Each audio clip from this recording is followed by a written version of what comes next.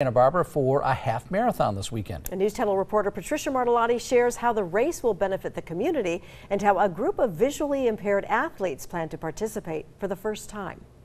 I haven't even talked, so it doesn't make sense to me. For the first time, a group of visually impaired and disabled athletes will join thousands of runners at the Santa Barbara Half Marathon. I'm very excited about it because it's my first marathon.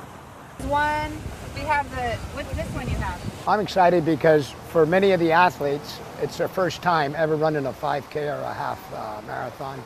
And they are either visually impaired, or they have Down syndrome, or they're autistic.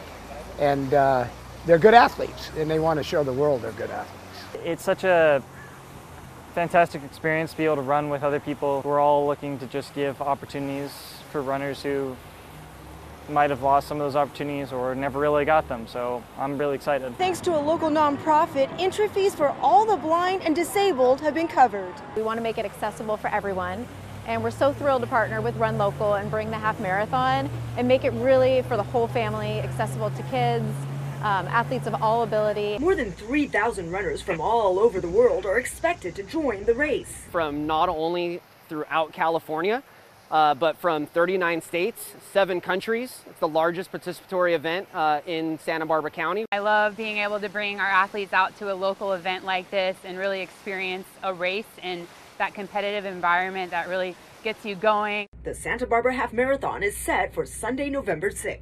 My hope is we'll be going to the winner. In Santa Barbara, I'm News Channel reporter Patricia Martellotti.